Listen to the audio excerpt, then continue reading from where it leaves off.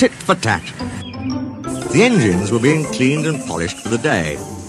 Bert, who was going out first, had a tall chimney in his funnel to draw up his fire. "We've got visitors today," said his driver. Rex yawned. "We have them every day," grunted Mike. "But these are special," said the driver. "One takes moving pictures, and the other writes books. So mind you all behave." "I don't want to be a moving picture in a book," protested Bert. "I want to stay as I am." They all tried to explain, but Bert was still muddled when he went to take his train. The visitors were clergymen, one fat, the other thin. They arrived in a little car. Both had cameras. They shook hands with Bert's driver. "A small controller," he told them. "Says you can ride with me in Bert's tender if you like." "Thank you," they said. "May we come later, please? Just now the sun is shining so nicely that we want to take photographs." Then they asked Bert his name and told him how smart he looked. These visitors, he thought, do at least know how to speak to engines. Wherever the line came near the road, level crossings, bridges, stations, there the two clergymen were, squinting into their cameras. Bert found this rather upsetting. "They might wave at an engine," he complained. "I can't wave and get good pictures," said his driver. But Bert didn't understand. He thought they were being unfriendly. "Beep, beep." The little car shot past them once more, but Bert made no reply. "They'll be at the lane next." The lane is a side road.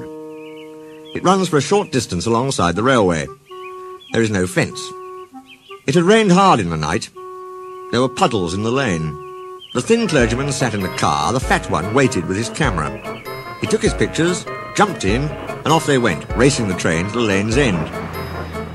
Unluckily, just as they passed Bert, they went through a puddle. Sloosh!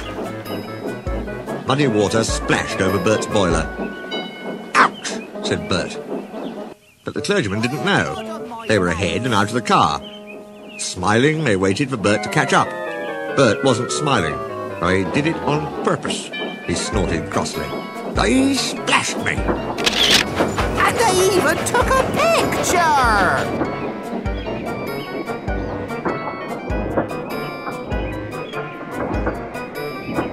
Bert hissed, rolling into the last station. "Pictures indeed," he grumbled. "I'm a nice picture, covered in mud." He sizzled crossly when the fat clergyman sat in his tender for the journey back. Driver oughtn't to allow him, after what he's done. Suddenly he stopped sizzling and let off steam. Whoosh! "I know," he thought, "how to pay the fat one out. It's a lovely plan. I only wish the thin one was there too," he said. But he said it to himself. Bert ran nicely till they reached the woods. The line climbs steeply here. Bert usually rushes the hill. This time, he deliberately dawdled. "Come on," said his driver, giving him full steam. This was just what Bert wanted. "Tit for tat, tit for tat," he shouted, storming up the slope. Rain-soaked branches met close overhead. Bert's blast, shooting straight up, shook them wildly. Showers of water fell on clergyman and driver. Their soaking did not stop till they had topped the rise, and steam could be reduced for the downward run. The small controller soon found out what had happened. He sent Bert back to the shed. "You are a very naughty engine," he said sternly. "I won't have rudeness to visitors." "They splashed me," faltered Bert. "I only... That's no excuse. I'm ashamed of you." Bert went sadly away.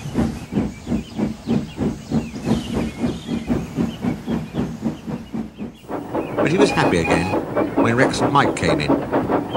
"Those visitors are nice," he told them.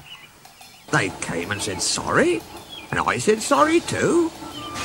Then they cleaned me like driver does.